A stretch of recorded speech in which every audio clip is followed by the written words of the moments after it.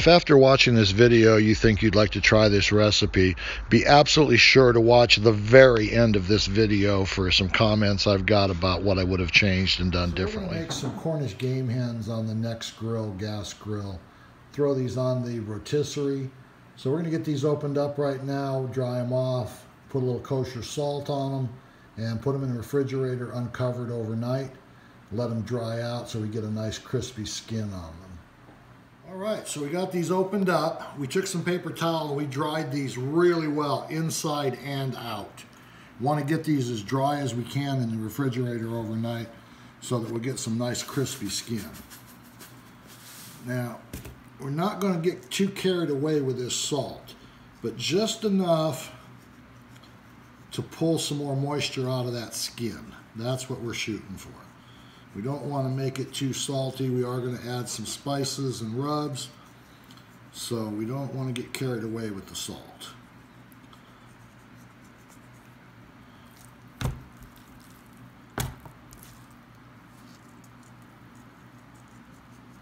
Just a little bit to help dry it.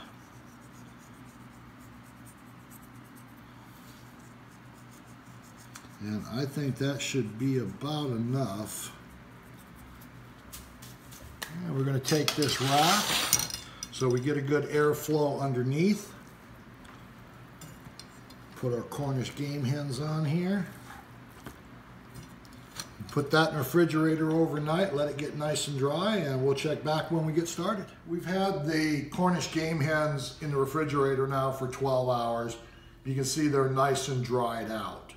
When we put these on the spit, you see we've got a wide opening here for these cavities, and they don't sit real well on the spit. So we're going to correct that. We're going to use a pineapple. Cut this top off of this.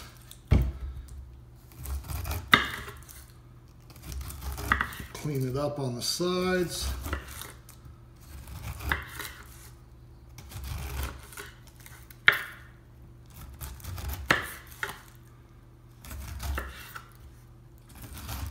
Once we get this done, we're going to create something to put on the spit that will not only give us some added flavor, but will fill in this chicken cavity.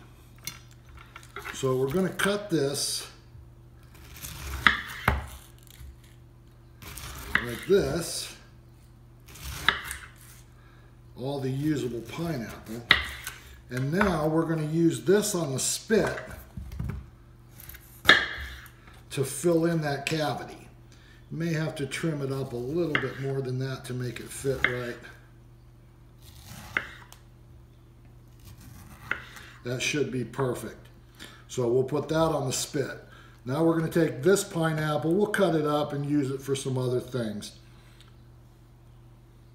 All right, so the pineapple is all trimmed up. This is what we were after. This section here is going to go on the spit. Birds will come onto this. We're going to get some good flavor out of this and hold those birds the way we want them. So what we're going to do now that these birds are all dried out, we took some of the pineapple we just trimmed, mashed it up a little bit so we get some juice. We're going to take this and rub it all over as a binder. We'll get this nice and covered.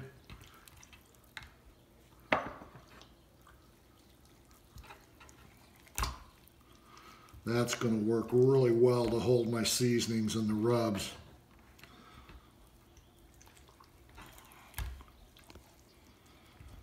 All right. Now that we've got the Cornish game hens covered with pineapple juice to use as a binder, we're going to add a little bit of garlic powder. Not too much, just a little bit for some flavor.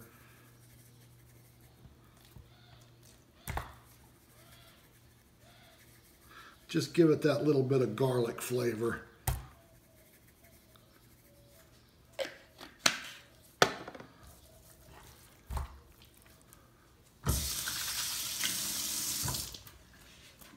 Next, we're going to use some FarOutFoodz smoked apple butter rub. If you haven't tried this, this stuff is amazing. Got a great flavor. So we're going to generously put some of this on the birds.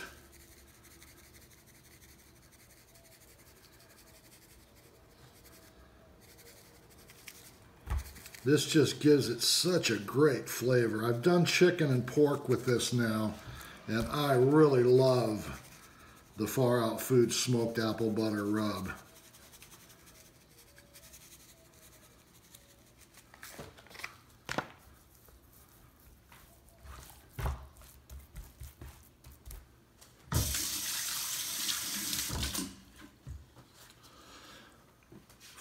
FarOutFoodz pineapple twist.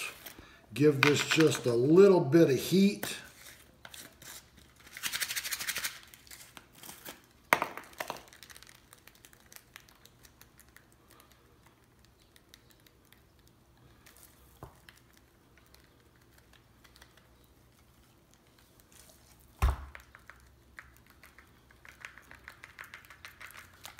That should all stick pretty well.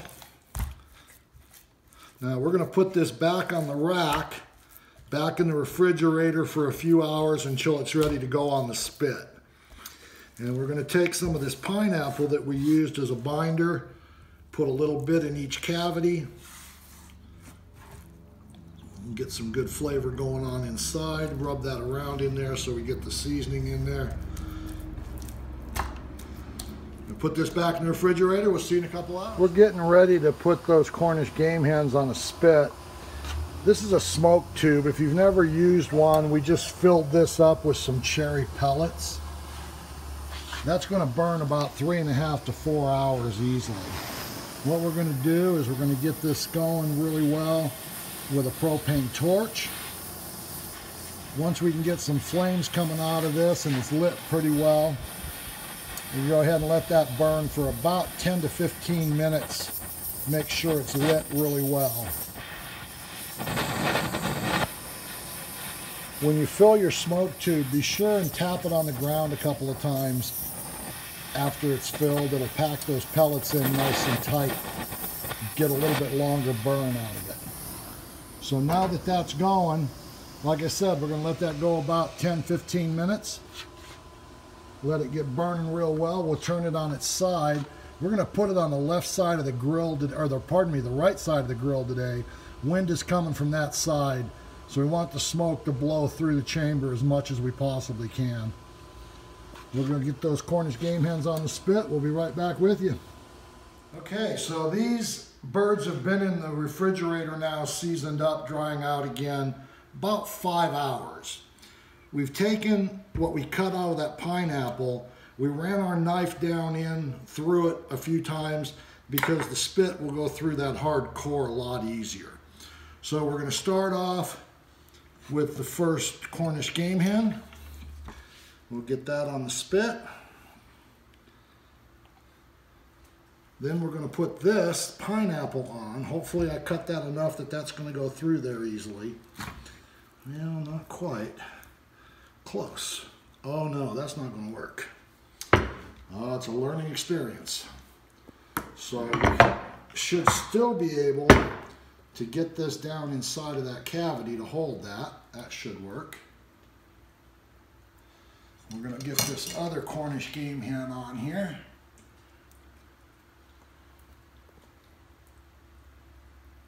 Get that to go up in that cavity. I think that's going to work. Didn't quite go through like I planned, but one thing I've learned over the years, barbecue is not an exact science, that's for sure. Constant learning curve. So now with that nice and tight on there, we're just going to tie up these legs a little bit so they're not flopping around.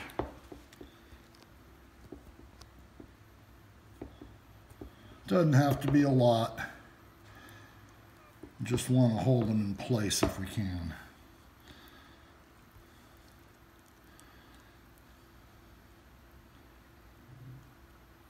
Fingers are wet. It's very hard to get a hold of that. Well, let's do it a different way here. There we go.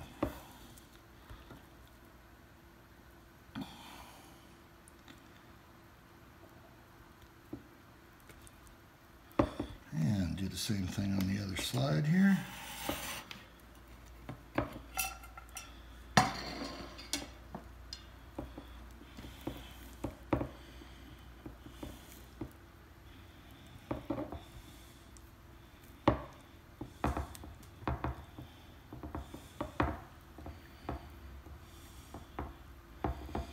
very hard when your fingers are slippery.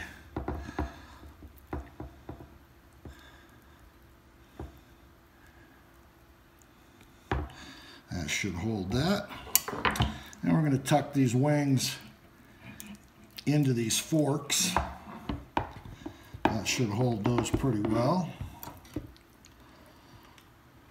Well, that one's not going to be long enough, I don't think. Let's see here. There we go. Yeah, that one may not hold. This one definitely will. It's on there. And we'll bring this one up through here if we can get it.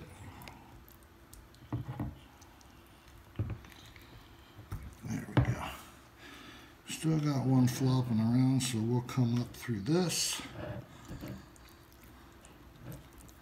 And that should hold that. So we'll get that centered on the grill, and that should work pretty well. Oh, by the way, we're celebrating Wheeler Wednesday today. If you're not following Bill Wheeler on Twitter, you're missing the boat. That man is a wealth of knowledge. We'll see you in a minute when we get this on the spit, guy. Get it on the grill. We're getting ready to put those Cornish game hens on a spit. This is a smoke tube. If you've never used one, we just filled this up with some cherry pellets. That's going to burn about 3.5 to 4 hours easily. What we're going to do is we're going to get this going really well with a propane torch. Once we can get some flames coming out of this and it's lit pretty well, we go ahead and let that burn for about 10 to 15 minutes. Make sure it's lit really well. When you fill your smoke tube, be sure and tap it on the ground a couple of times after it's filled. It'll pack those pellets in nice and tight. Get a little bit longer burn out of it. So now that that's going, like I said, we're going to let that go about 10-15 minutes. Let it get burning real well. We'll turn it on its side. We're going to put it on the left side of the grill, the right side of the grill today. Wind is coming from that side, so we want the smoke to blow through the chamber as much as we possibly can. We're going to get those Cornish game hens on the spit. We'll be right back with you. We've got the Nexgrill in full swing. Best gas grill I've ever owned. With the infrared only on, runs right at 300 degrees, which is a nice temperature. So with the infrared on, what we're trying to do here is we're just going to char up the outer skin for about 10-15 minutes. Then we're going to crank this down to a very low heat. One burner on low usually keeps me right at 200 degrees if there's not a lot of wind. So we'll get this going, be on here about an hour. We've got some sides to go in here after that. I think it's going to be a pretty good dinner. We'll keep you posted as we go along here, guys. Now that the Cornish game hens have been on the spit for about an hour, we're going to get some sides ready to go on. Some Hillshire Farm smoked andouille sausage. We're going to take a baked potato here, coat it with some oil, season it all up with some Montreal steak seasoning from McCormick's. Very good stuff. Gonna put some butter on this corn, a little bit of Slap Your Mama, give that a real nice flavor. So we'll get these wrapped up in the foil, get them on the grill. We've had our sides on now for about an hour. Got a little margarita working here to celebrate Wheeler Wednesday. Been running right about 200 degrees for the last couple hours. We're gonna get a temperature reading on these. We put our sides on, andouille sausage, corn on the cob, Slap Your Mama, McCormick's Montreal steak seasoning on this baked potato. We wanted this as close to the smoke as we can get. It really will accept that smoke well. It gives it a great flavor. So let's get a reading here and see where we're at. We want to be at 165, but long before we get there, we're going to turn the infrared back on and really crisp these things up. We're about 137 in the breast. There. 130, 131 over here. Looks like our leg, about 115, 14.